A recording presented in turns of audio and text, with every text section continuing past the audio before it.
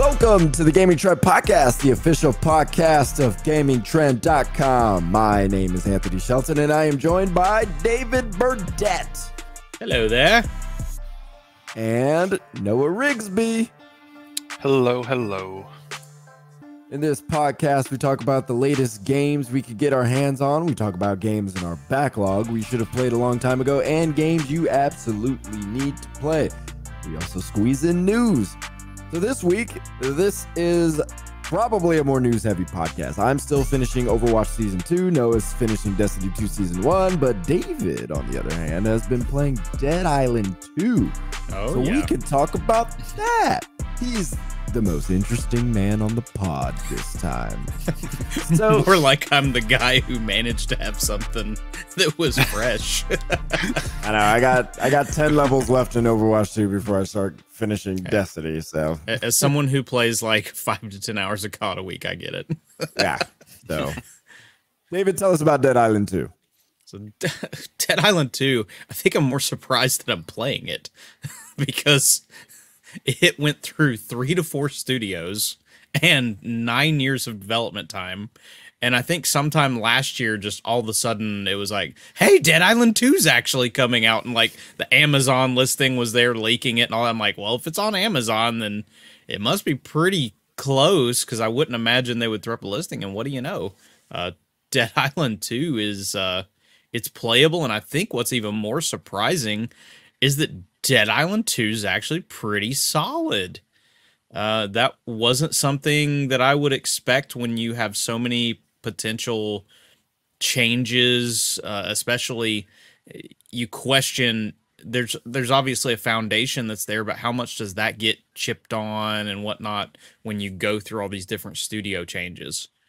Because everybody has an idea of how they want something to work. Everybody has an idea of what you may still be using Unreal, for instance, but everybody has an idea how they want to use it. So I do wonder if this got just flat out rebooted completely whenever this latest studio came on board, Dam Buster.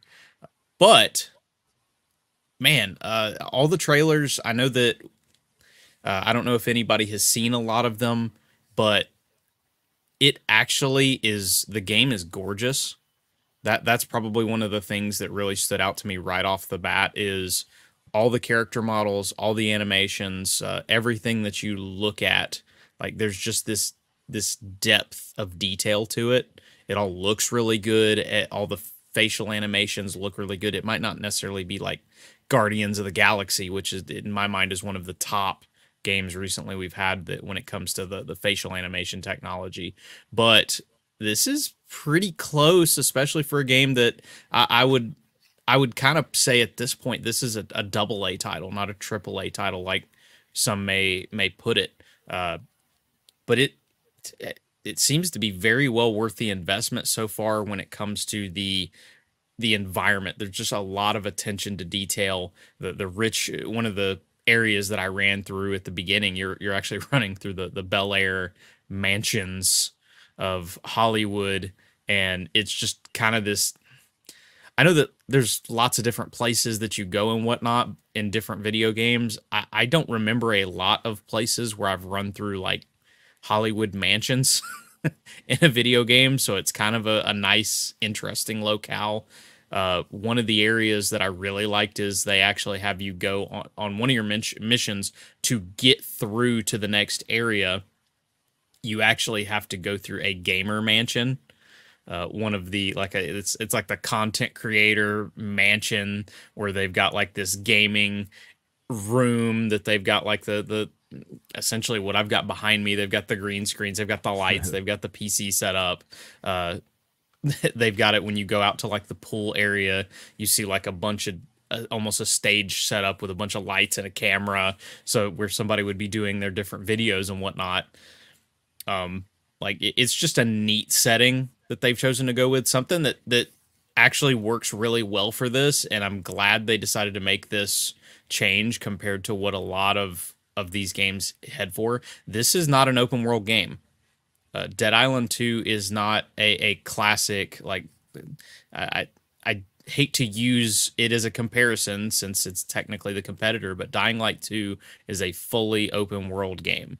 You have the ability to just run around everywhere. Where with Dead Island, you can run around a lot of different places, do a lot of things on the side, but it would be more akin to something like Deathloop or Dishonored, in the sense of they are more open areas that you go to, and when you want to go and explore other places, you go to they're treating it like these different areas are almost quarantined off with these military gates. So you'll go to these different spots, you'll move into the next area, there'll be a loading screen. It's not very heavy duty with the loading, obviously, since SSDs have made things really easy with it. So you almost don't notice it beyond the loading, and that there is a bit more of a compact feel to the levels. But on that same token, I like games that are a little bit more compact recently. Not every game has to be this, it takes me 5 hours to walk from this side of the map to this side of the map. It's cool to get to explore big open worlds, but sometimes you just want a nice little slice. And I feel like Dead Island, where it may be similar to something like Dying Light 2, it's going to have its own niche, and that it definitely, there's a brighter feeling to it, but it's also just this more compact experience that gives it its own feel. With all of that said, obviously you can't do anything right if you don't have your gameplay right. And Dead Island 2 is a heck of a lot of fun. The zombies are fantastic. They have a lot of different models. And one of the ways they do that is it's not just clothes, it's not just all these different things, but different parts of the zombies. They've got their own flesh engine to it, where the zombies, like specifically, like certain parts of them are more hanging or ripped apart or whatnot. And when you actually attack the zombies, you have the opportunity to, like, if I hack specifically at the right leg with a knife, I have the opportunity to chop it off. Or in the same thing happens with like the right arm, left arm. You can get down to the limbs with it. Same thing happens if you're hacking towards the head.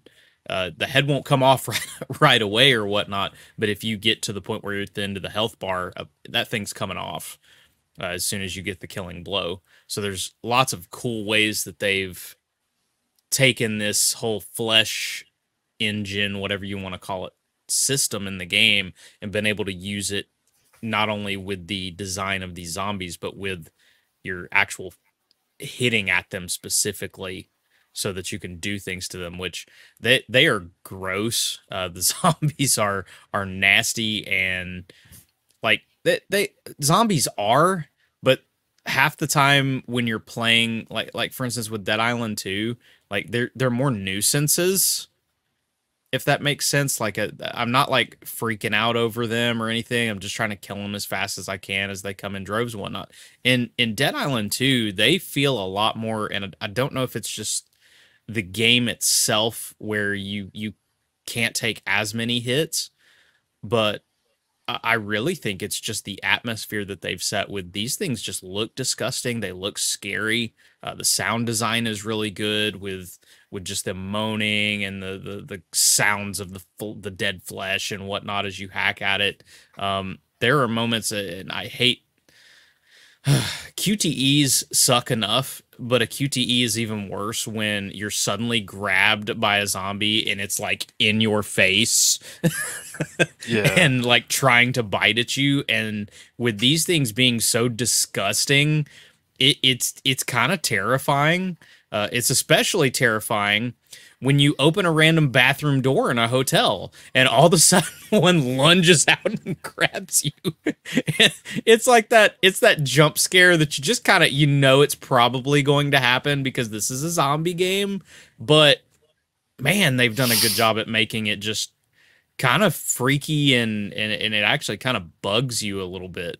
Like I actually got to a point that with some of the sound design, especially, where I was wearing my headset around my neck because I didn't want to hear a lot of what was going on, because it was just unsettling. Like I was uneasy. And they've done a really good job with that, and I have to tip my hat to Dan Buster.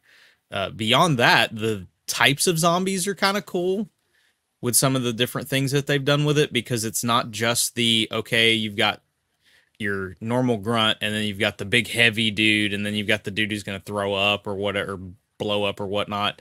Like, they've gone a little bit further to try and change things up. There are zombies that, for whatever reason, they're like on fire, and because of this, if you have like a weapon that has a mod to cause fire damage, it won't affect those zombies. They're actually immune to that. So you'll have to think about changing up how you're doing certain attacking them. There was one that was a shock zombie for some reason. I'm not exactly sure what the reason was for it, but the shock zombie actually, like, it's this intermittent, like, all of a sudden it's this electrical charge that builds up and this just shoots out. And that was kind of interesting because I actually was able to take advantage of that with a specific piece of equipment where it was this meat that you'd throw on the floor, and then all the zombies would go and start trying to eat on it. And because that zombie was in the middle of them, he would actually, his electrical pulse would go out and it would actually damage the other zombies. So you can kind of use some of this to your advantage when you're fighting these things. The weirdest one, and I'm sure there's probably even more since we only played about 5 or 6 hours of it. There's a zombie that actually has an exposed rib cage, and there is a beehive in it. And if you attack this zombie, the bees start chasing you. So you have to kill the zombie in order to get rid of this hive swarm of bees. So it's just one of those things of like, I appreciate your creativity, Dan Buster. I've played a lot of zombie games. I have never attacked one that had bees in it. or attacked me with bees. How did they get there? I know that's the question. I guess the corpse was just kind of chilling, and the queen made its way in there, and then all of a sudden became zombified. I don't know. Maybe they're zombie bees. I don't. Zombies. I know, it's like terrible. That's what I'm trying to figure. Like, I would think that would, more realistic if, like, the bees, like, for something they could control, the zombies could control the bees because of, like, something in the air or something, but like, could be. Was my homie just chilling under a honey tree, and the hive fell into him after he had decayed? Like, I don't know, but it's a fun different kind of zombie, and I just get the feeling that there's probably a lot more of these as you continue to go through the game, because you wouldn't just go crazy in the first couple of hours of the game with every type. So there's definitely going to be some other ones that are going to be around. I also like that they're very specific, and like they actually give you a name plate with the zombies. So it's like a classical, almost RPG style with numbers and everything. That makes your life a bit easier because, for instance, I had to get to another area, but I didn't have the key to get through the quarantine gate. And you get like a little bit of your character talks and like gives you kind of a clue as to what you should probably be looking for when you go up and realize you don't have the key. Well, it ends up being very obvious. I hate to say obvious because it isn't obvious, but you're able to kind of figure out that, okay, that's probably what's going on, and find the correct zombie to kill to get the key. So you don't even have to engage the entire horde if you don't want to, if you're smart enough to use your abilities, equipment, and weapons to be able to take out that one zombie. So it was a lot of fun with just the zombies in general, just how different they've made them. And it's just a gore fest when you're fighting those things. Like, there's just blood going everywhere, and just the way that you can attack these things. You can not completely, if you get like blunt weapons, you can knock them silly. Like, that's part of it, is you can actually knock them down and whatnot. So that they really went over over above and beyond. That's more what I'm looking at, not overboard. Above and beyond in trying to make all of this flesh and physics and all this different systems work together to make this a lot of fun to play. I will say that unfortunately the weapons in the game are still breakable. That being said, it's more the fact that you have 8 at a time that you can equip, and you can pick up even more than that and just swap them out. For the most part, you can do stuff that will make them less breakable. They're not breakable. They're not very breakable very fast, especially once you get mods in place. And I do like the fact of, even if I mess one up completely, I don't lose it out of my inventory. Instead, it's just not functional.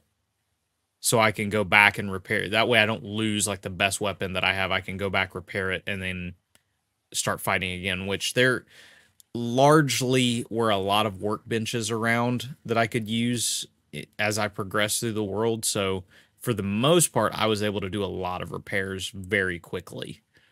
So I was never really worried that, oh crap, I just lost my best weapon. I'm not going to be at a level where I can fight the my level 7 knife is gone, so I got to go through here with level 4. I didn't have a lot of moments where I was worried about that. Which, on that note, I know I mentioned the whole RPG numbers as you hack at these things and whatnot. The zombies themselves have levels, just like something like Skyrim and whatnot, where, and sometimes it progresses up as you level. Other times it is higher than you are in certain spaces, so sometimes you got to go back and do those side missions to give yourself the extra oomph to get through.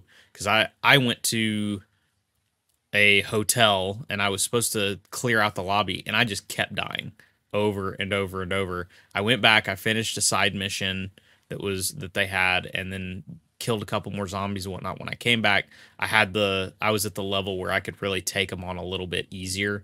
Plus, it didn't hurt because, I'd been able to go back and pick up some different health items and better weapons and stuff. So this is a game where it's worth going around and picking stuff up. Like, even though it does seem like the level does raise a bit on the ones you're fighting, it's not like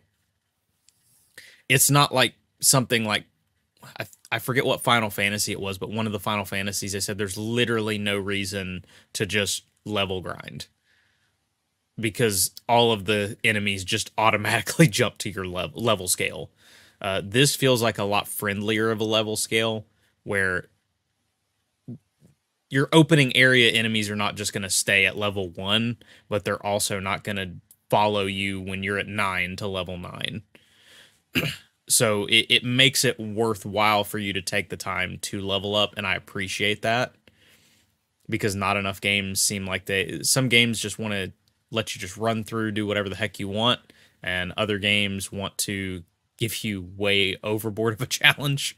So it's nice to know that my time is appreciated when I'm doing stuff, and with it being a more compact game, I'm hoping that this ends up making everything less padded, because that's one issue that we've talked about with open world games before, is you end up with like, okay, do all these 15 different missions, and there's only so many pigeons I want to catch in Spider-Man before I'm bored.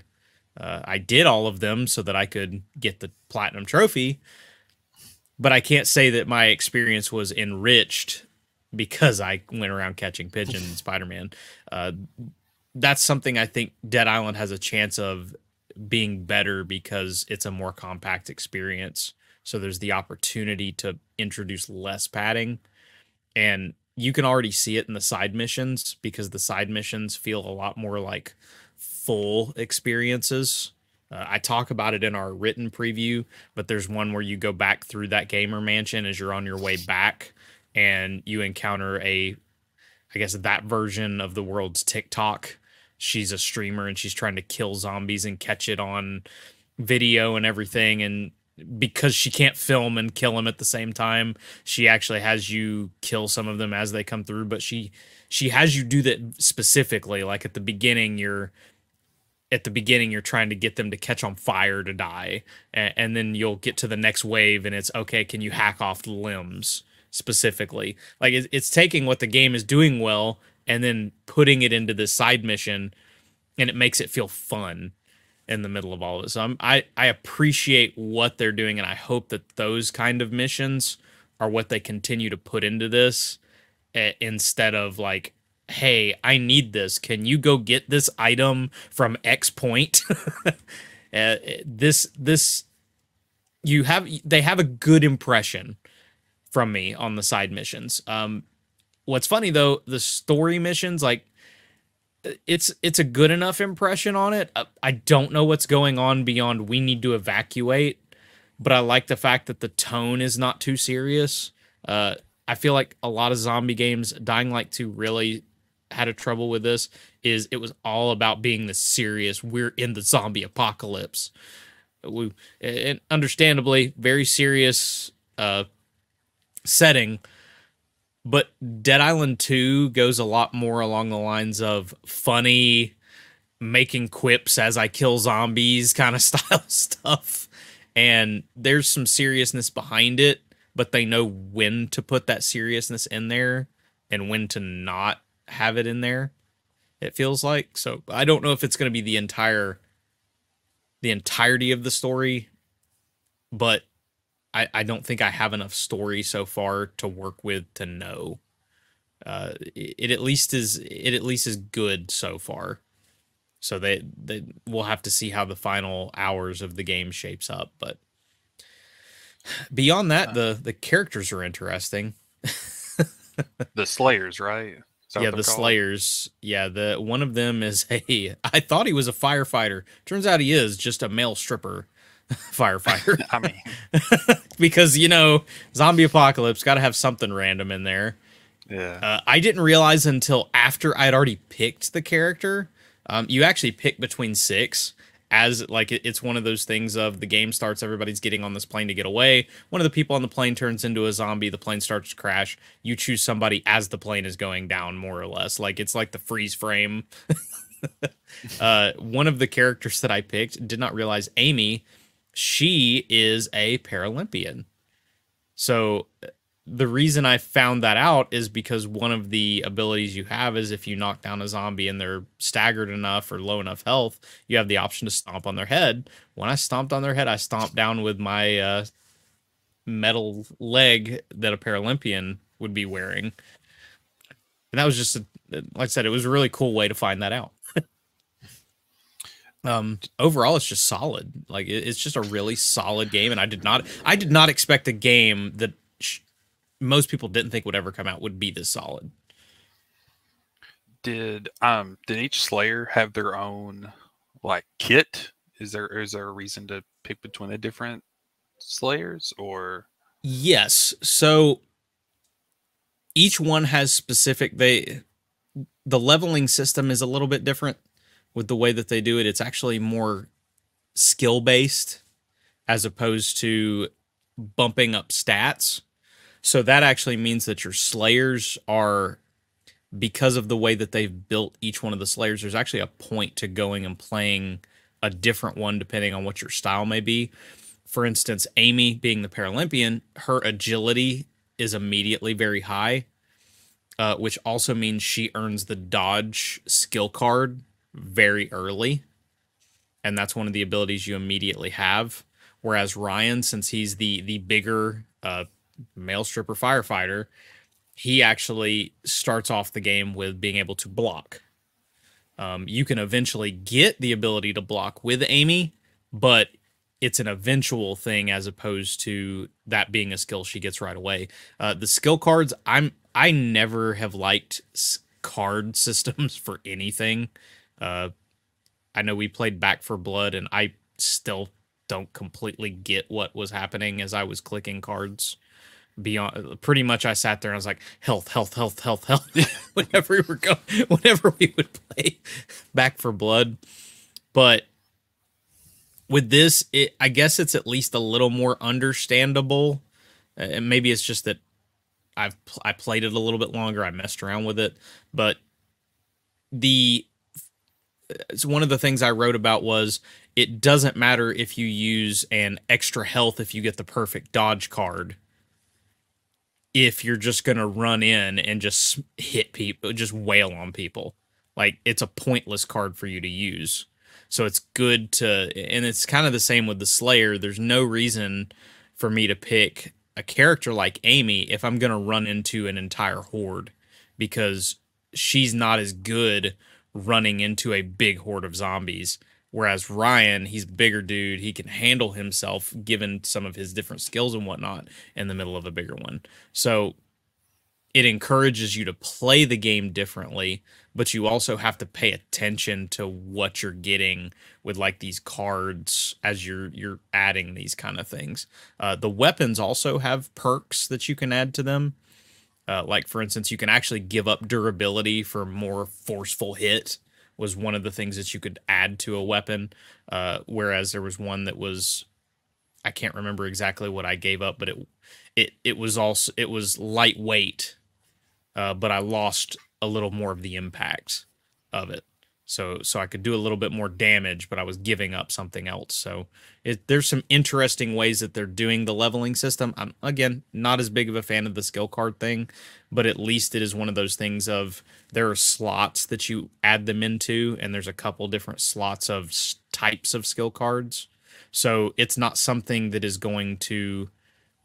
You're not going to get a card and like spend all day trying to figure out how it fits into the grand scheme of things. You'll pick your 4 or 5 cards for each slot and you'll move on with your day.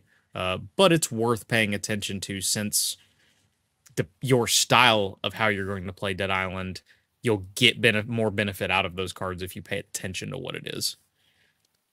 So hopefully that was a very long answer to your question of, is there a reason to play other Slayers? Yes, there are quite a few reasons. I like the recap because, of yes. Yeah, there's not a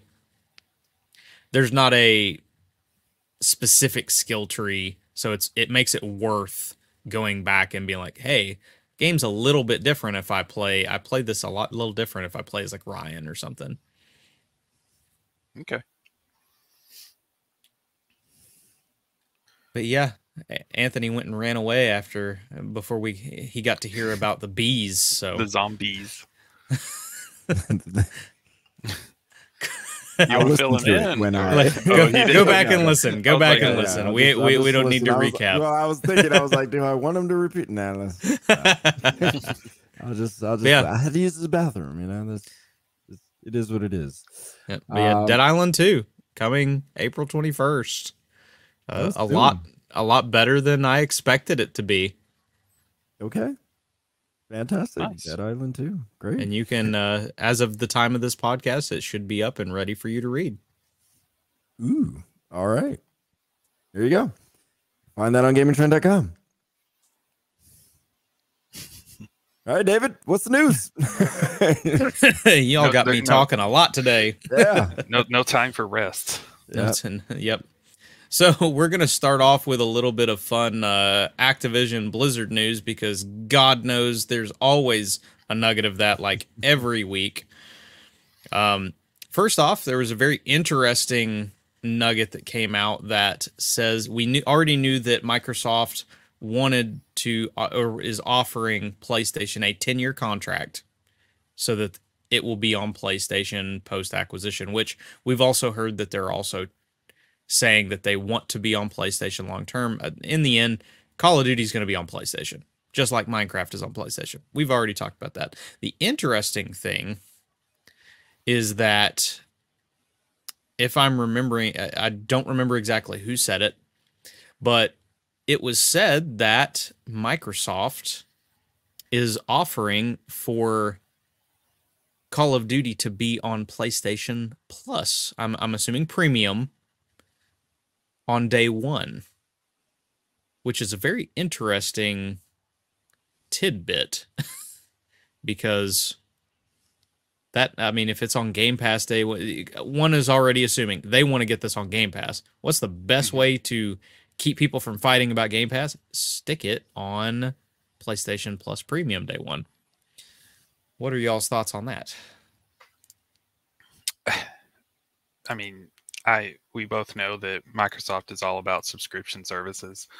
So, I mean, that makes sense for them to be like, hey, why don't you try out our philosophy?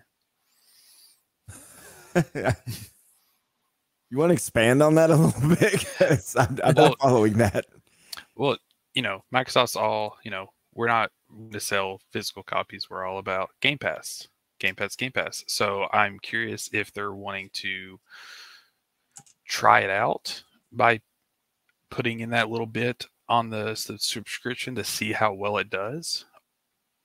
That's my first thought. My second thought is there's a reason, I feel like a sneaky reason as to why they're doing that. I'm almost curious if it's a kind of getting more money from Sony, or like, I feel like that's just not something that you just pull out of your hat and offer to them. I think there's so maybe a bigger split of money if it's on the subscription service.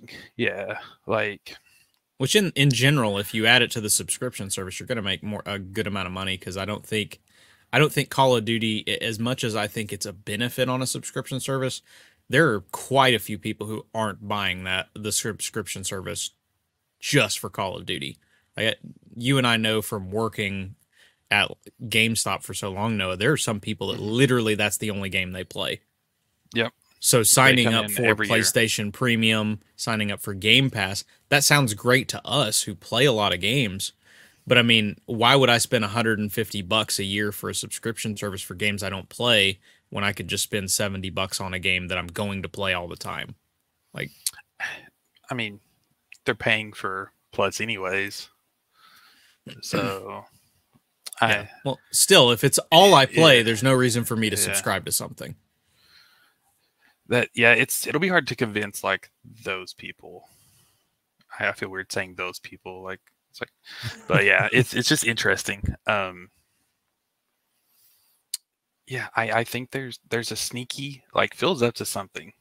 Like, I don't know. I'd like to have a off the record convo with him about it. In any case, it can ingratiate you with the different I forget what you call them, the commissions, by saying, oh, we're offering for it to be on the subscription service as well. So I think that would jump up the whatever extra plus thing, the Hydra. I think subscriptions would go up dramatically. Yeah, I don't know if I'm following the whole put it on PlayStation Plus and see what happened. Like, the reason why I think they're offering it is pretty clear that this is what Microsoft is doing in terms of, like, they don't really care about, like, what everybody else is doing. How is our subscriptions doing? So in terms of what David was saying, that's the tricky right there, which Sony will be able to read into that. But yeah, most people aren't going to, well, I won't say most. There are going to be quite a few people who are not going to pay the subscription fee to play Call of Duty that way. They're just going to buy the game and pay for the battle pass. In fact, to them, that would be paying twice per month for a season pass. Like, that's more money to them. But it does look good to the CMA in the UK. So Microsoft, plus there has to be some sort of royalties Microsoft is going to get no matter what. If it goes through PlayStation Plus Premium, whatever, I forget what the names of them are, they're going to get some sort of royalties on that. Sony's going to have to look at a bill from Microsoft and go, hey, how many we got Call of Duty on here. This is the percentage we're gonna get from your PlayStation Plus Premium subscriptions. Yep. Well, and this is it's funny you bring that up, because what PlayStation actually fought back with the thought of this in a heavily redacted document, this is what it says. It says that PlayStation alleges that Microsoft would have significant leverage to manipulate the price of Call of Duty on PlayStation via the licensing fee that it decided to charge. And on the subscription, Sony claimed that it would destroy their multi-game subscription model because they could drive up the price of Call of Duty, which would force them to raise the price of their service or not offer Call of Duty on the service. And because of that, Microsoft could release Call of Duty exclusively on Game Pass as a service, and then they would dominate multi-game subscription services in the future because of that. Which, very interesting the way that it's all put. But essentially, the idea that, hey, yes, they're offering this, but they could charge us so much that it's not worth it for us to have it on our service, and then it's on their service. They must think the CMA is stupid. Like, they genuinely must think the CMA, because at the end of the day, the CMA keeps giving them the wins in this. So fair, but you don't have to agree to bad contractual terms. Well, that's simple. Oh yeah, well, and they're not. What they're saying though is that, look, 50% of your PlayStation Plus premium subscription fees. Sony doesn't have to go, okay, fine, we'll have Call of Duty. No, they can say no, we don't want that. And then it's like buying a house. Like, you put a price, they come back with the price, and then you just go back and forth until you either settle or you don't. So I don't know. The point that they're making is that once all of this is said and done and Microsoft already has Activision, I think is what they're getting at, is that's when suddenly the price goes up. It ends up on their... that PlayStation can't afford it for their service. It drops off the service. Then Microsoft has Call of Duty exclusively with nobody to... They already own it at that point. You don't make contracts based on the moment. You make contracts based on the future. So Sony didn't foresee something like that in the contract. That's their problem. But clearly they have foreseen it even before any kind of contract has been written up. They see how that would go. So at the end of the day, Microsoft is saying, we're willing to do this. We're willing to even put it on your subscription service, which would actually benefit Sony, like just from just for Sony subscription service. But Microsoft still has to write up an interesting and good enough terms of agreement for Sony to agree to it. It's that simple, but Sony's out here making it like we're victims. We have no control over anything that Microsoft is going to... No, you absolutely have to control, because you have to agree to it. Not after 10 years. No, not after 10 years, but you still have it for 10 years. Yeah. By that time, who knows where Call of Duty is at? By that time, perhaps 2 or 3 of Sony's live services are just banging. They don't even need Call of Duty anymore. In fact, they're like, Microsoft, you could take back Call of Duty because we're earning so much money that we get to keep. We ain't got to pay y'all nothing. You don't know. 10 years is a long time. Well, they're just trying to bet on the horse that's winning the race right now, which is throw everything at the CMA. I can't completely blame them. What I can blame them for is this funny one that also came up in the middle of all this, since we're talking about these filings, where Sony claims that Microsoft could release buggy Call of Duty games on PlayStation consoles. So done with Sony. Hey, once again, if it works, you use it. I'm not saying it's not an asinine argument. I'm saying if they listen, you keep doing it. I know. But yeah, that was what they said, is that there's a myriad of ways Microsoft could withhold or degrade access which would be extremely difficult to monitor and police. And if Microsoft failed to comply with its commitment, it would likely only risk paying a fine, possibly many years later, but rivals' access to Call of Duty would be immediately foreclosed, irreparably damaging their ability to compete and ultimately harming consumers.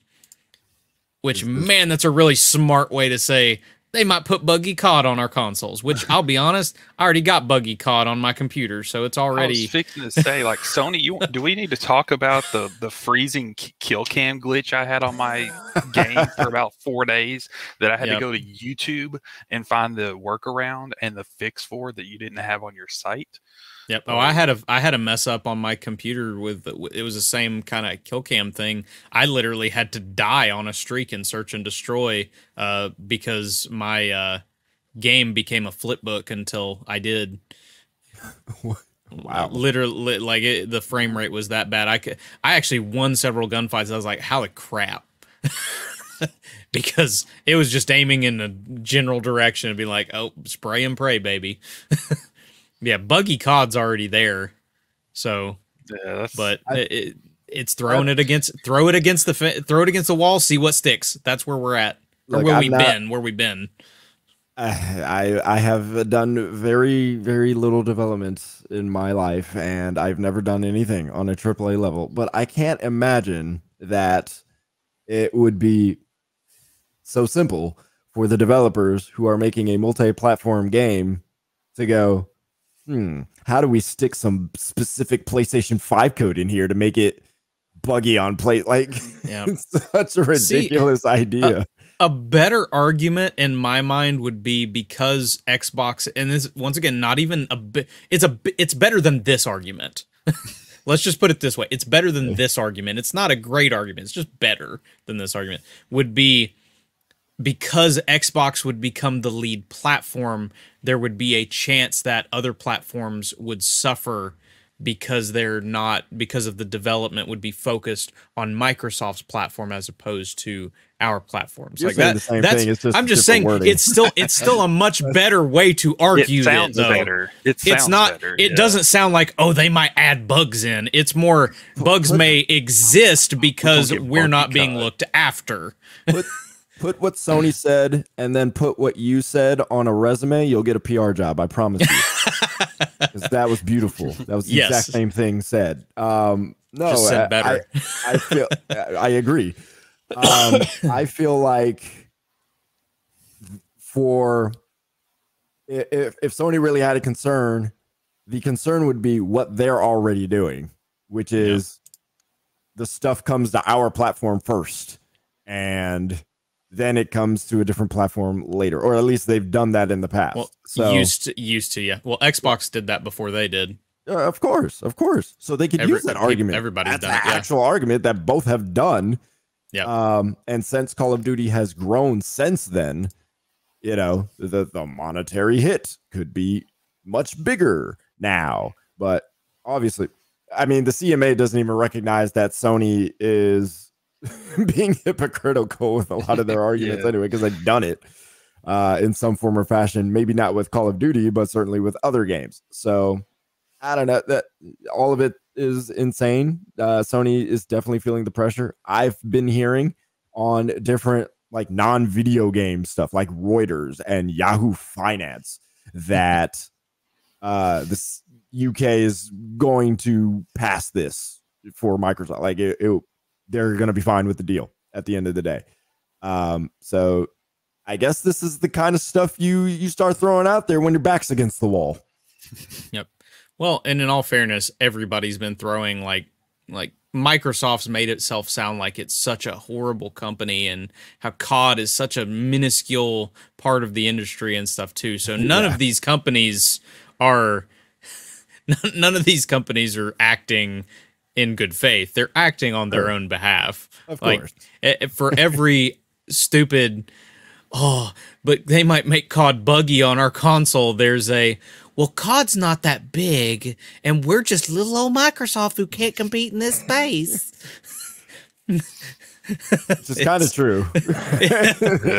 Yeah. Not the little part, but man, they're not good at making games. It is funny. Like just how petty both sides' argument. Like, there are great arguments that both of these companies could make, but what arguments have they both gone to? Like, it's like, okay, we know the truthful argument isn't going to work. So let's just go with the most random, crazy sounding argument that we could possibly like the fact that they went with the graph with the 80-20 split between PlayStation and Micro. Like Nintendo literally does not exist in the industry that's the split. Like, it's just funny. I also find it funny that that Microsoft apparently thinks that they can make a native version of Warzone and Call of Duty Modern Warfare 2 for the Nintendo Switch. They said Switch, not the next thing. Multiple Activision, from what Charlie Intel has heard, multiple people from Activision said they thought that the console would pretty much explode if they tried to make a version for the Switch. So I would be very interested to see how that would work, especially since people are always begging for content, and we're barely getting that from the devs that exist. So what devs you pulling from where to make that Switch version? Okay. It's going to be an 18-bit or some bit version of COD. Maybe they can bring back 10,000 of those developers they laid off at Microsoft. They're not all devs, so I can't say much. all the 100 people that left 343, they can come back and be the COD War. They're the COD Warzone team. You could get the 343 people who were laid off, the Coalition people who were laid off, and create a new studio called The Remnant. And they can work on the Switch version of Call of Duty. Yeah. No 343 now 343 now 213. Yeah. We lost that many devs. Okay, moving on to better news. Microsoft has dated their summer Xbox Games Showcase. We are going to talk a lot more about what comes after the showcase, Starfield, after this. But the event is going to take place on June 11th, which is a Sunday, right before E3. I believe most of us should be getting into town for good old E3 right around that time. So we're going to have a lot to talk about when it comes to what Xbox has to show. We know for a fact that Starfield is going to be at the showcase, but it is going to be after the showcase, the Starfield Direct that they are going to show off. So we are not going to get anything Starfield related in the actual show. So what does Xbox have for this show, do you think? Everything that we know about. No surprises. Yeah. Forza. Do you think Forza gets a date here? Yeah. I can't think of it anymore off the top of my head, but I wouldn't mind Forza's a huge one. Hades 2 early access date or a window. Okay. Well, I would assume that we are definitely getting something. We're gonna get plenty of third party. Maybe Hollow Knight Silksong may show up. So I mean, we're obviously okay, Game Pass, but are we just first party stuff, or are we talking? I mean, we can talk show up. We could talk some third party. We don't know about a lot of the third party that show up, but first party especially. I would say you're going to see Hellblade 2, and I would not be surprised if it does not get a release window. I wouldn't be surprised if it ends up being their November game, like they put it as a fall-winter game. Of course, probably get delayed out of it, but I would not be surprised if Hellblade doesn't get another big bash. It may be one of the centerpieces of their show beyond Starfield, which, once again, Starfield comes after this showcase, so Starfield's going to get its flowers, so you got to have something as the crux of your E3 show, since this is your big blowout. Yeah. I'm trying to think of like what I want to see, like what kind of surprises what I want to see from their first party studios. But I mean, I'd love to see Gears 6, but I'm assuming that's so super early in development since all the teams got kind of restructured back. Yeah, I mean, they might do like a logo announcement or something like that, but I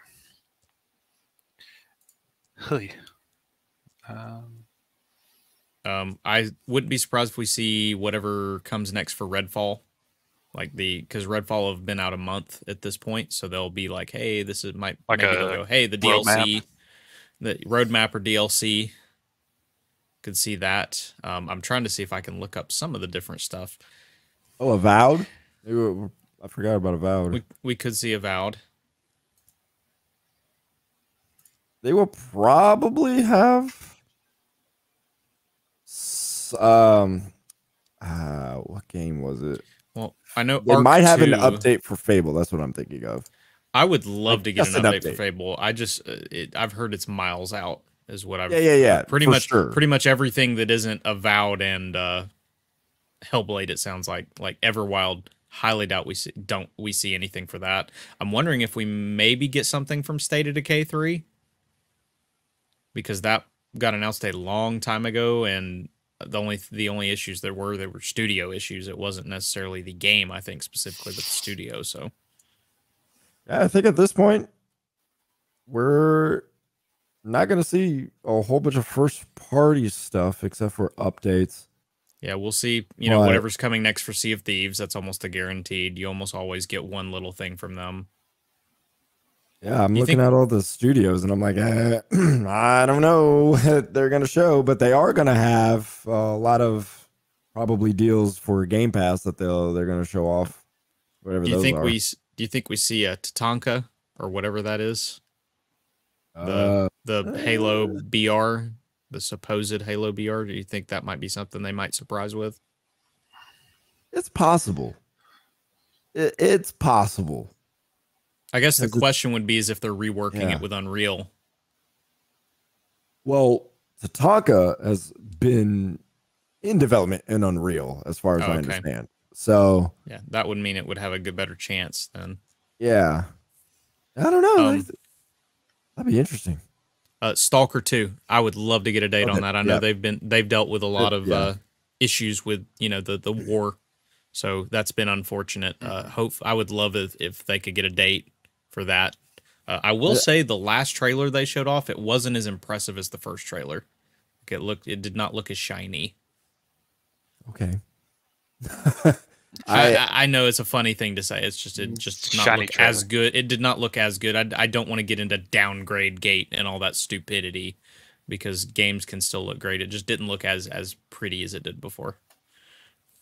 Yeah, well, that's why it's still in development, but I haven't even seen the second trailer. But I would like to see a date. I think we could see a date for it.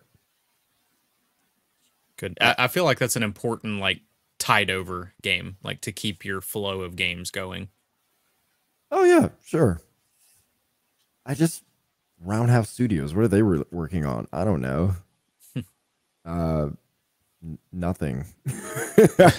I know who might be next. Compulsion, the team behind We Happy Few. I know. What are they working? That I wouldn't be surprised if we don't see what they're working on. Yeah.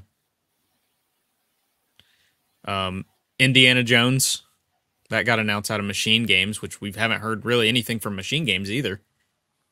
Yeah. I wonder if we might see. What's Rare been doing lately? Well, they're on Everwild, which has gone through massive. It got massive reboots. Okay, so I heard it was maybe next year. So yeah. So beyond that, crap, I had one in my head and I just missed it. We don't know what Machine Games is on, obviously. Like I said, Indiana Jones. Maybe we'll see that. All right, here I got a list. I'm just gonna run through the list. 343, maybe Tatanka. Alpha Dog Games. I don't even know who that is. Okay, Alpha Dog. I'm looking. Who dat? Oh, Alpha Dog. That's why they're a mobile focused developer. Acquired by Bethesda. So gotcha. All right, Bethesda. We know what they're working on. We know we're getting Starfield Direct. Double Fine. I mean, it might be early in the cycle. I know they make smaller games, but it may be a little bit early for anything from them. Maybe a teaser for the next thing that they're doing. My only thing on that is I feel like Microsoft, at least to a degree, has learned their lesson. I agree. I say that, but they've learned their lesson from announcing 500 games and then us getting none of them. Yeah. I feel like you can do that with certain studios. Double Fine being one of them. Bethesda being one of them. Because, Bethesda games are going to take 10 years anyway. Okay. I do think the funny thing, though, is I feel like they learned their lesson from that, but they learned it too hard. because then they did this whole 12 months thing, and you cannot always control that, which we'll get into that in the next. We'll get into the next thing, but yeah, that was I feel like that was a falter too. It's software. I mean, you could see whatever's next for Doom, but they may even be working on a new IP. It would be really cool if we saw a new IP out of them. But I would imagine it's probably Doom 3, because that was Doom 2 was a critically acclaimed. Eternal was, so. In Exile. In Exile. They did. I think the Wasteland. No, Tides of Numenera. Oh yeah, and Wasteland. Yeah, that's what I thought. Okay, yeah. I mean, they're probably working on whatever's next for Wasteland. I would assume, but maybe not. Okay, Mojang. We know they're doing the Minecraft thing. Yeah, they just do whatever, and Legends will have just released, so we may get a Legends update, something content oriented. Do we know what Studio MDHR is doing after Cuphead? That's not a Microsoft studio, I don't think. But no, they could. But they could do something with Xbox. Yep. Yeah, that's what I'm thinking. Because wasn't Cuphead like Cuphead went to Microsoft? It's on Switch and PlayStation, first. but it was Xbox it went first. I think I think they supported them in getting the game onto console. So. Okay. Yeah, maybe we'll see something from them. That'd be cool. Ninja Theory, they're just coming out with Hellblade 2. We'll see that. Oh, that is okay. Yeah, I would just fully guarantee we're gonna see. Agreed. Obsidian just released the. Well, they technically released Pentiment, but that was the smaller group. So the main studio they're working on Avowed, and they're doing Outer Worlds 2. So I don't think we'll see Outer Worlds 2. We probably will get more of a deep dive on Avowed, though. I don't think it's dated, though. That's one I think will probably hit next year. I don't think you drop it along with Hellblade this year, especially not with Starfield in September. Yeah, they're running out of time this year. They have Roundhouse Studios. That's another Bethesda developer. But what have they done? They're providing support to Arcane on Redfall right now. Gotcha. So it doesn't sound like they've created anything yet. And even if they have somebody, it's a real small team and very early pre-production. More than likely. Tango Gameworks. We know they just did Hi-Fi Rush, which was fantastic. I would assume that was probably another one of those smaller parts of the studio, though. So you never know. They may Tango official may be on something bigger. But they did just lose Mikami, so who knows? Yeah. The Coalition, we know that's Gears. The Initiative, that's Perfect Dark. Turn 10, that's Forza. Undead Labs. That's a State of Decay. And are they working on the third? Yes, we know that. That was actually announced before the Series X came out. So they had a lot of studio in-house problems, I think, with some sexual assault or some sexual harassment allegations and stuff. Okay. World's Edge. I don't recognize that studio. Okay. Yeah. Yeah. Neither do I. I was like, wait, who's World's Edge? Yeah, because I was looking, I was like, what the? Let's see. And then ZeniMax Online. Age of Empires. Elder Scrolls Online. Yep. Which ZeniMax, aren't they working on a AAA IP? A new one? I heard that they were. They might be. Possibly. That would be nice. Be really nice. But guarantee they'll also have some different they'll have a ton of third party there. Yeah, I think a ton. I wonder what's interesting is we know that there's plenty coming out this year, but there's not a lot that's just full on settled, I feel like, this year. So maybe that's what this is about. Yeah, I'm curious what kind of stuff we might get. Yeah. Dates will start falling into place. Yeah. If that showcase, whatever, is loaded with dates, like from first party studios, it's going to be a very good showcase. Yep. I imagine we'll get, honestly, Forza and Hellblade are the ones I expect to be the big ones.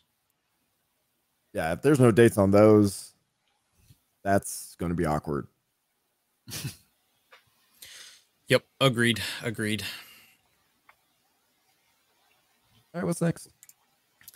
Next is Starfield itself. Starfield is coming out officially in September 6th, and the direct is going to take place on June 11th, right after the Xbox game show. The biggest thing that we have had some conversation of in the Gaming Trend Discord, which you can go and join and get in on that with us, is that whether or not this was a delay, because I am fully in accordance with it being a delay, because they said that every game that they showed was going to be playable in 12 months. Forza got delayed, and this got delayed. So you can't, they didn't make, they made a promise. They weren't able to keep to it, and it's okay. It happens, but it was a delay. I don't think the game was polished enough for them to want to release it, and they were like, hey, let's go ahead and take the extra time. Ain't gonna hurt to get away from some of these big games like Zelda and Final Fantasy 16 and Diablo 4. Like that, it's just, if in any case, it's smart to not release super close. Like I get it. It would be a month out from some of these, and Final Fantasy's only PlayStation. You're still it's the mind share argument. People forget that when you release, if you release within a month of Zelda and of something like Final Fantasy 16, we saw what Elden Ring did. Elden Ring had the mind share for months. That was all that was on Twitter when you went around. You don't want to chance your game having its mind share taken. So, was it a delay? It honestly it was a business move too, but is that delay of, hey, let's go ahead and take our time, let's polish this bad boy up, because God knows that it isn't a Bethesda game unless it has bugs, because God knows it's going to come out and it's going to still have bugs. But I'm fully in agreement with what Ryan McCaffrey of IGN said, and that this has to be the most polished Bethesda game we have ever gotten. It doesn't mean there won't be bugs, but this has to. If it comes out in a sucky shape, there's not a game in Xbox history that it has the same pressure that this game has on it at this point for a first-party game. Oh, that's because Halo Infinite's already out there, but but yeah, this one has a ton of pressure on it. Yeah. So yes, numerically it's a delay. Duh. Yes, it's releasing in September 6th. Yes.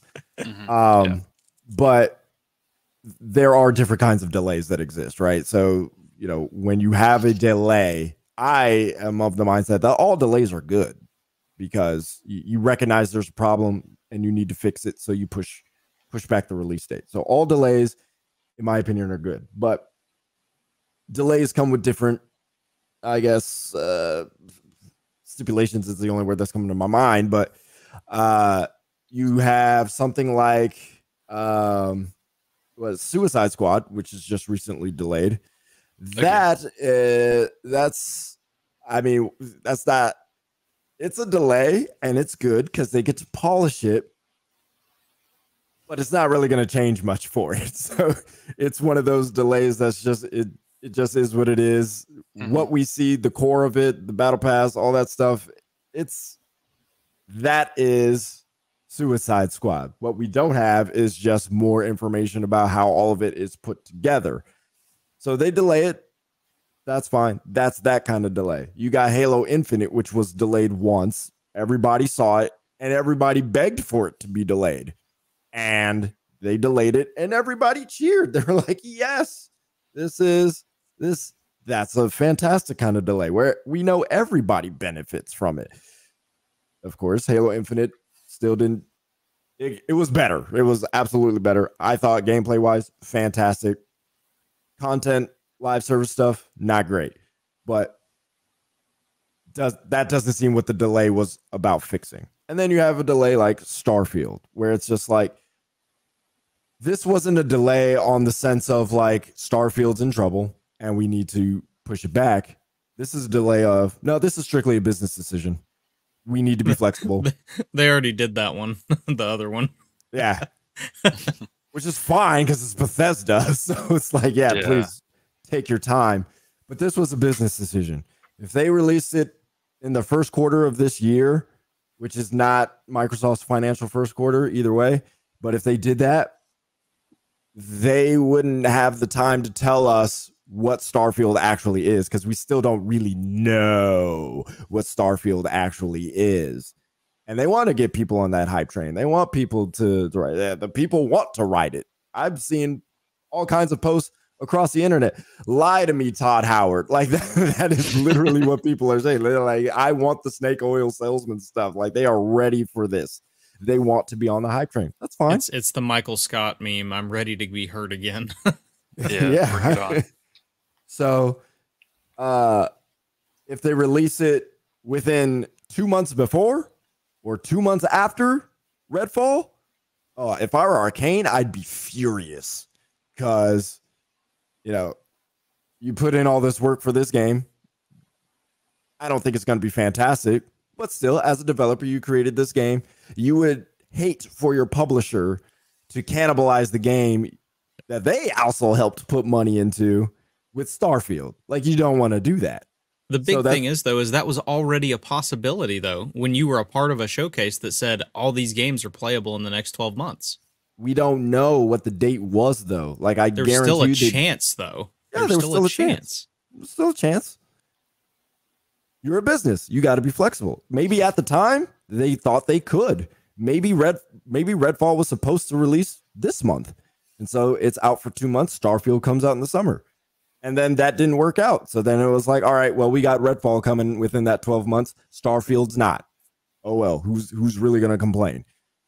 So good business decision. You move it out to September, gives you enough time to build your hype train. Let the people ride the hype train. Let us get a better understanding of what Starfield is, what it's going to look like, what it's going to play like, what are we actually really going to be able to do? And then the game comes out and nobody's complaining unless it sucks. Yep. What I think is incredible is the fact that some people have such great eyes that they can tell that the game is running at 60 frames per second from monitors in the background of the release video. Until we see that thing running, and so I see it running on my console, I ain't trusting nothing. Yeah, those monitors looked green screened.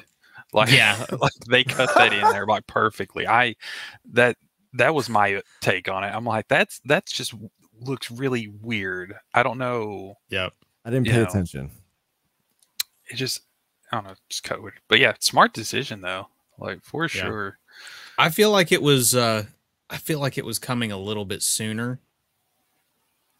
Just because of the fact I feel like Starfield was coming sooner because of the way that they went with a showcase is incoming. Like, you don't just say stuff like that after that one showcase. Yeah. And that's what's going on. Like, I feel like it was intentional, and then they were like, let's polish this for 3 more months. Yeah, I felt like it was going to be yeah. I thought it was going to be like early summer. Yeah. Well, I thought they were literally going to release last day of June, like the 12-month window. Yeah. Gets in on you mentioned that. Yeah. Yeah. Well, because June 30th was a Friday. It seemed too perfectly set up. I think that was honestly, I would not be surprised at all.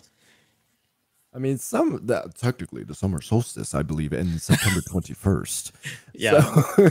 Yeah, but it's the 12 months though. We're not talking summer. We're talking about 12 months. That's true. I felt it was going to be somewhere in there as well, but yeah, I feel like that word verbiage like told once us. Redfall was in May, like that should have been the tell. Like, oh no, Starfield's not going to release in the summer. Here's the fun thing though. Yes, that may have been the tell. Part of what shows me that this is not necessarily just we don't want to cannibalize Redfall is because they said in the article that was talking about the showcase where we learned of the Redfall date is where they said that we had a Starfield Direct incoming soon. Okay. So they already knew what the date for Redfall was going to be when they said the Starfield released it. The Starfield Direct was coming soon. So I still think that they were. Well, I know we already just agreed that it was June 30th, but I think they were ready to launch June 30th and just was like, you know what, we want more polish on this game. Yeah, I'm sure. That, or I don't feel like they have a sense of urgency to release it either. When you've got all the devs sitting on those comfy couches playing green screen Starfield, like, that guy who they said was like on the same that guy who was on the same couch like back when Oblivion.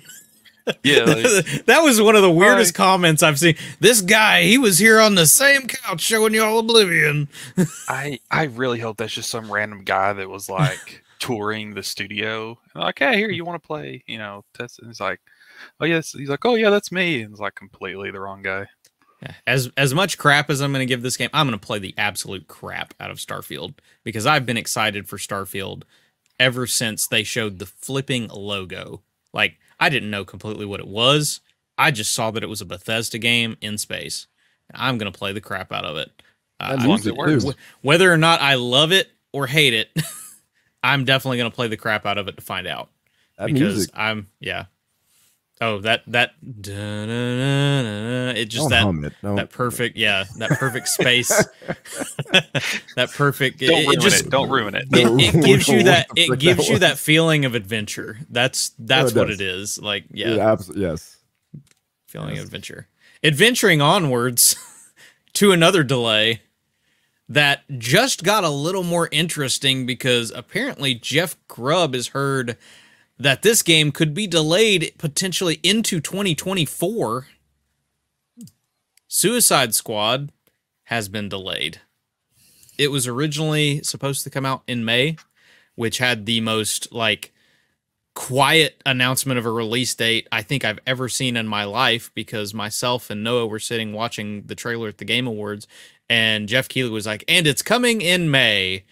And I was like, did we know already? And then I went and looked, and earlier that day, they randomly tweeted, it's coming out May 26th. Like, you couldn't even save the date for the show. Like, Jeff just had to casually mention it. And I'm like, wait a second, did this have a date already? Yeah, like, we didn't see that. Like, what like, the heck? It was just, and that, we already were worried. That should have caused more worry. This definitely caused a lot of worry, just like the previous showcase was worried. And the reason is because it was very poorly received. Because people saw Suicide Squad and they don't get why a bunch of people are jumping around with shooting, why a big shark is shooting a gun and a guy that's supposed to throw boomerangs is shooting a gun and Harley Quinn is shooting a gun. And it all has a battle pass and live service and everything. Like, this game definitely has come out like 5-6 years too late at this point. And you have to wonder if they only delay it to later this year. As Jason Schreier reported, for what it's worth, a delay like this is mainly for polish, not to overhaul core gameplay. But that core gameplay is what caused this backlash. People aren't mad because, oh man, the pixels just look awful on that big shark. They're mad because the core gameplay doesn't look right. Maybe if it gets delayed to 2024, maybe some things change. I do not see a Star Wars Battlefront style fixing of this. I do not think that will fix what the real problem for this game is. And it's because Battlefront's problem wasn't the core gameplay for Battlefront 2. It was just that there was microtransactions that other people hated. Mm-hmm. So what are you guys thinking in your head about this thing? The thing that kind of worries me, reportedly delay, reports. And from all the sites that I've seen, like, I've seen people reaching out for comment to the studio. I haven't seen any response from them. I don't know if you guys have. But with multiple people and everybody's, reporting on this delay and there's no response, that worries me. So, especially why does like that the worry negative, you? Why? If they're delaying it like that. If I'm a studio and I have my game that already is fishy waters with reception and response so far. I see the shark joke there.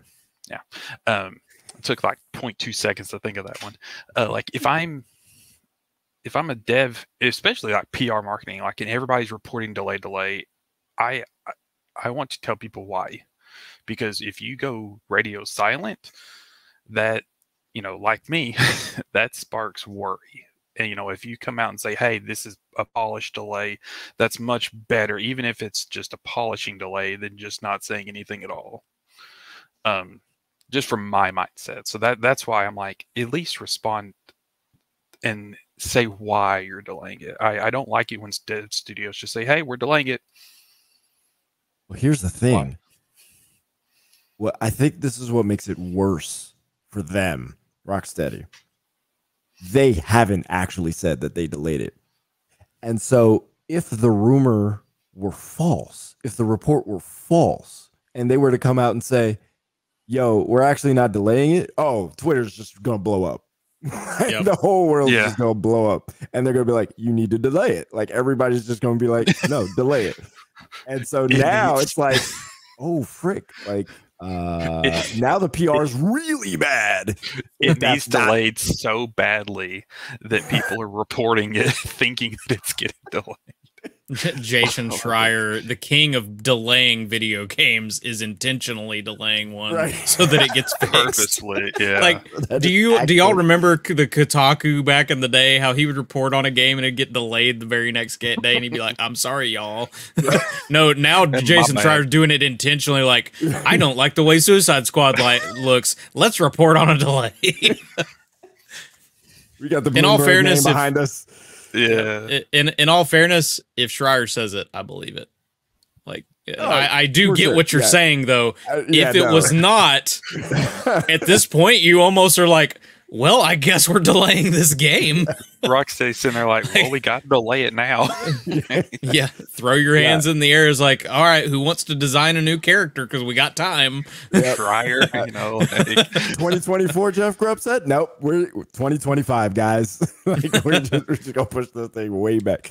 No, I do believe the report. I just think, so the look of it, it looks nothing, I'm not like this huge Suicide Squad person, but I'm familiar enough with the tone of it that it's like, okay, yeah, this really isn't Suicide Squad. However, we'll say if the gameplay is fun, that will go a long way. I think that's what Rocksteady is trying to figure out. What people have seen, okay, the tone, the look, the feel, maybe not quite Suicide Squad. Can we shore up the gameplay in such a way that it's still going to be weird to see King Shark and Harley Quinn and all these people rocking guns? But if it's fun, how much of that will they excuse because the gameplay is so good? I think that's what the delay for them is trying to fix. So even with the battle pass and all that, if it's fun, that will... a lot of people will forgive the game for what it does just because it's fun. It really is the same thing with Destiny. The story for Lightfall, not great, but for a lot of people, it's still fun to play, and they forgive Bungie for that. Yep, and like I will, in 2 months from now, people aren't going to be talking about the Lightfall campaign anymore. That we're going to be talking about the current season. It's going to move on just because the game is still so much fun to play. So, yeah, so I think that's where Rocksteady, which for them I think is really important because they have a great history of great gameplay. So if they can knock that out of the park, whatever that looks like, I'll probably have fun with it. I like The Division. I do like Destiny. Yeah. I like Borderlands. This seems like a type of game that's right up my alley. I don't care about Battle Pass. If I don't want to go into it, I won't. I'll play your game. So I think for them, that's what this is about. Yeah. Well, the biggest thing for them at this point is they're back at square one with rebuilding their reputation. Like, everybody looked at them and, man, you're one of the best developers out there. You made some of the best superhero games out there.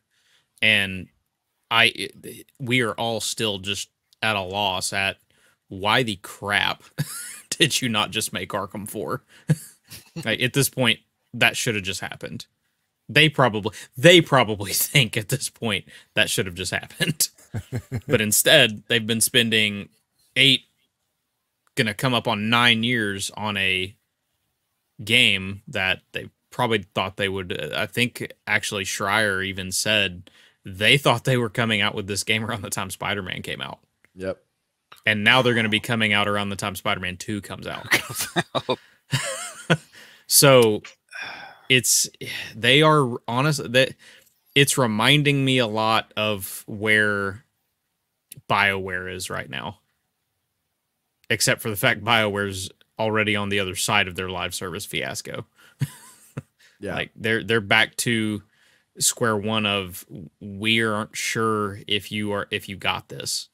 Like you guys they risked a lot on this, so that's part of the reason for the delay. They risked a lot, and they've got to figure out how this game from 8 years ago fits into today's market.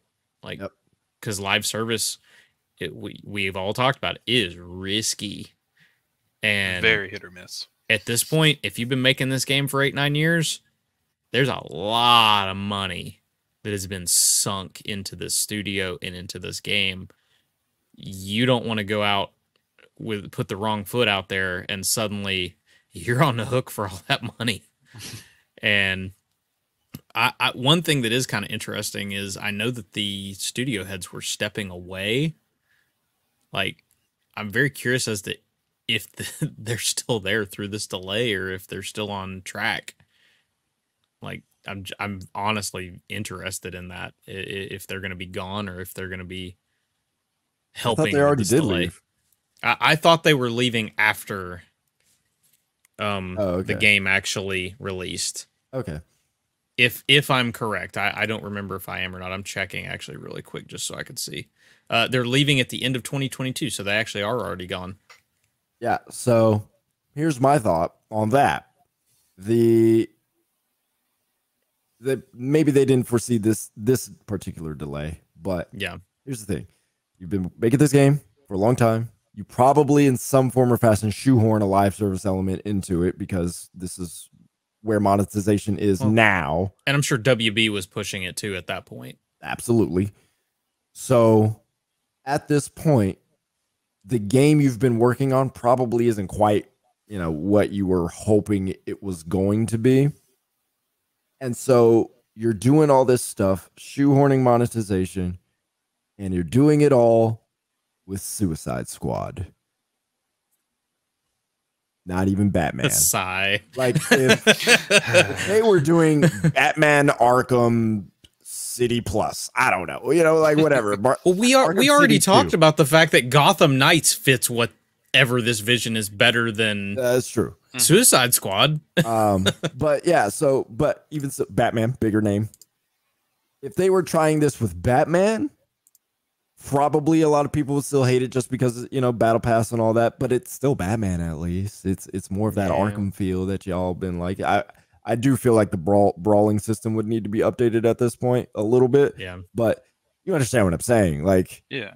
They're doing all this with Suicide Squad. Not only sunk money. Ooh, if they go down, like going down with Suicide Squad, is just that suicidal. There you go. Sheesh. Joke writes itself. Yeah. It's just you never like to see your heroes fall, and I've had to witness. I've mentioned BioWare. BioWare could do no wrong for me for so long, and I had to watch that. And now with Rocksteady, it's really sad to see just their struggle. That's really the way to put it. You don't develop a game for like 8 years and it not be a struggle. Yeah. So you feel for all that these team. Developers honest. Yeah, it is no joke. Woo. Just do what Sony does and put out a single player game. It's safer. Right? It's safer. Seriously. Do what you do. This is why I talk about identity. Do what you do. Yep. So many people upset with PlayStation because they don't do certain things. They cooking over there with God of War and their 11 million sold copies. Yeah. I'm not like a huge fan of like The Last of Us and the way Sony does their games, but I cannot deny they work and they're still good. They're still attention grabbing. I still get some enjoyment out of it, but yeah, they stay in their bag and it works. Yep. And it about to work again on me with Spider-Man 2. Yep. Keep it simple. Stay in your lane that you're good at. Ubisoft, go back to your single player stuff. Stay in your lane. Do your thing. Yep. Stay in your lane. Yeah, that is it for all of the news. Oh, that was it? Oh man. That was it. Yeah, we had some bigger rocks to talk about, so. Yeah. And they're not so steady, are they? No. All right. No, they're not, sadly. All right. Well, that'll do it then. So, hope you enjoyed it. Appreciate you watching. Appreciate you listening. We will talk to you next week. Deuces. Peace. See ya.